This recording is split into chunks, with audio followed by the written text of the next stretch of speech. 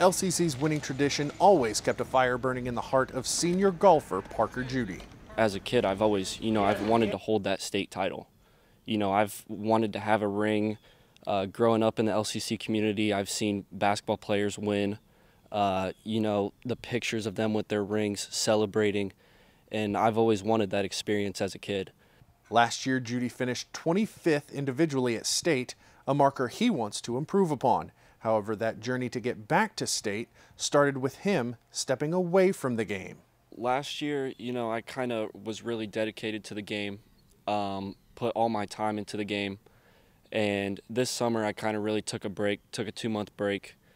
Coming back in August, I really enjoyed the game. Wanted to practice, wanted to go out and play. In the regular season, it's all about honing his skills further. Right now, I'm just trying to get building blocks. So when I make that state run, I have something to fall back on if I don't have the perfect game that day. A calm mentality holds those building blocks together. You hit one bad shot and most people just think it's over. But that one shot, you can easily recover from that. And just staying positive thoughts and relying on my natural ability to play the game, I think will take me a lot farther than it did last year. Judy recognizes his long game is what sets him up for success on every fairway.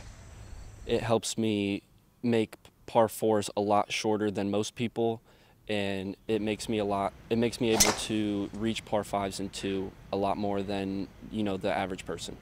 When the season ends, he hopes he discovers more than just a trophy in his hands. When this season's over, I want to look back on it and ask myself, did I get better every single day? And I know if I got better every single day, then me winning state should not be out of the question. In Lima, Jack McGuire, WOSN.